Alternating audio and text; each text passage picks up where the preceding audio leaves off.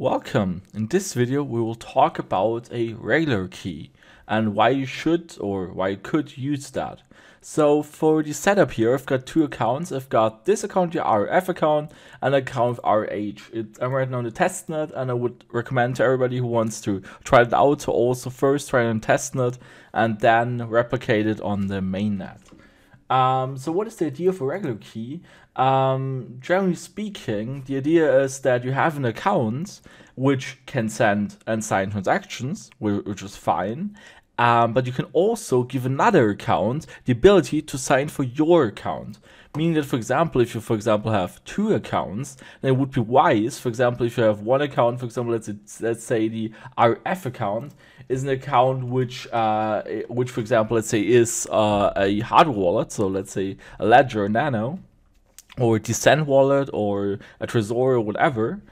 And that this account would be considered, well, let's say, more secure. So that at least the seed phrase or the family seed is being kept more secure compared, for example, to this account, let's say the RH account. Let's say that this account is a SAM wallet, which is also very safe, obviously, but just comparing those here. And let's say, for example, you didn't back up, let's say that the RH account, like I said, is a SAM wallet, and you didn't back up the secret and you lost it, and also your phone is broke. And if that is the case, then you have no way of accessing this account ever again. So that's why you can go to account and go to signers. So and you can set the so-called regular key.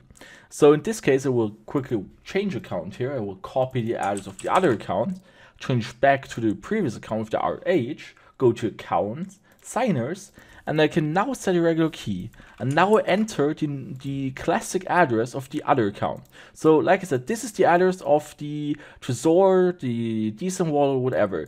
Please make sure that you enter your own address. So if you enter somebody else's address, it's not good, because otherwise the person can take all your funds. So please make sure that you do that correctly here. So on the account you want to secure. On the account you want to add this additional layer of access, more or less. It doesn't add safety, but it's just an additional layer of access. So like I said, for the case that, let's say, like I said, that the RH account is a SAM wallet and you lost the family seed and your phone is broke, so your phone broke down and you can't access anything anymore, then the account would be lost, more or less. But like I said, you can set it up that way, then you can access this account from the Decent wallet, from the hardware wallet. So then you just click on the update and confirm the transaction. And after you've done that, everything is the same. So nothing changes for this account. This account can do everything just the usual way, but with one addition, that the other account, if you change to that one here, that this account can sign for the other one. And now I just have to check again from Faucet's the other secret. And now let's say, for example, now I'm going to remove both accounts again. So we set the regular key and it's obvious. And now I'm going to show you how you can even sign with the XRP toolkit. So now I'm going to remove both. And also let's change the setup. So like I said, let's say this is, like I said, the SAM wallet. I would keep a little bit less on that one, for example. So let's say this is the Descent wallet. I would send most of my XRP over to my hard wallet. So let's say, for example, in this case, let's send like 80%, so most of the funds over there. You can see, let's say, like I said, that this is my SAM wallet. So, and on the other one, I've got my Descent wallet, like I said, and now I'm gonna log out. And now let's say, like I said, let's log out. And now we're in the case that I only have access to the, oh, this is the incorrect one, my bad. Now let's say that I have only access to this address here. Like I said, we've lost access to some wallet. We only have that one here, and we know it a little bit. We can't access our SAM wallet ever again, and that's not good. And now I'm going to show you how you can do that if you set the regular key. So you just need the address of the SAM wallet. So you can also check it out because there's a transaction where you can see added as regular key. So you can look it up. And now I'm going to copy the address. And now you go to the XRP toolkit again, click on add account, and we will just add the account by address. You don't have to enter anything here, you can add it, and the XRP toolkit automatically detects, so I did incorrectly, my bad. Oh yeah, I copied the wrong address though, because it's not the RF, it's the RH, that one here. So now you just copy the other address and add it here. And now the other account was added by address. So we didn't enter any secret and we don't have whatever.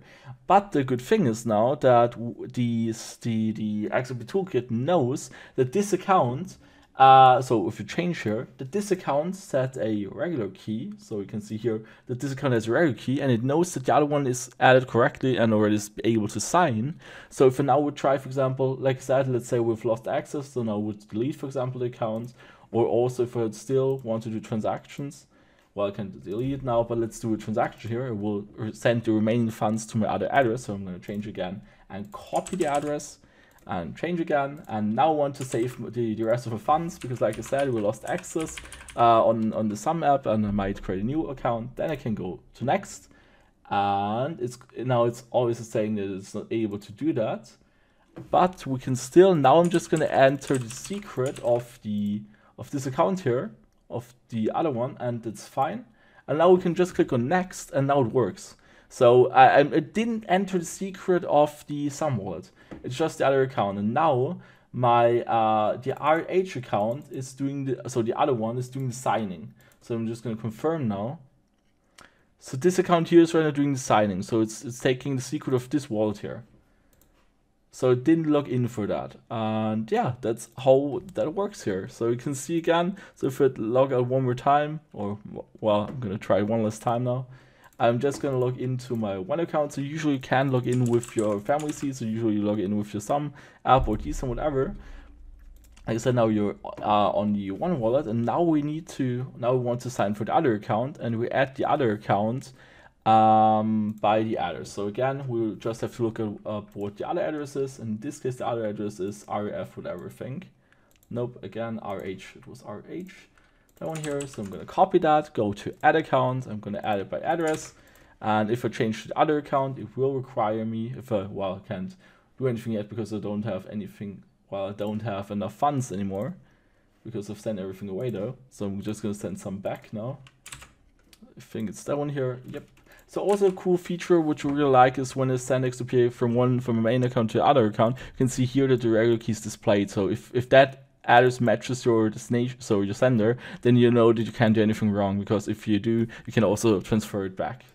But now I'm just gonna send some XRP from my Decent wallet, whatever, Ledger wallet, to the Sum wallet account. And like I said, now this is still read only, so if I try to send something, it doesn't work. So I'm going to try it again. So I'm going to send to my main account back again. And if I try that, it's going to ask me for the secret. And it automatically detects that. So it knows that I have this account here as the regular key, and it does perform it without asking. Yeah, that's how it works. So thanks for watching. I hope I explained clearly how it works, and see you in the next video.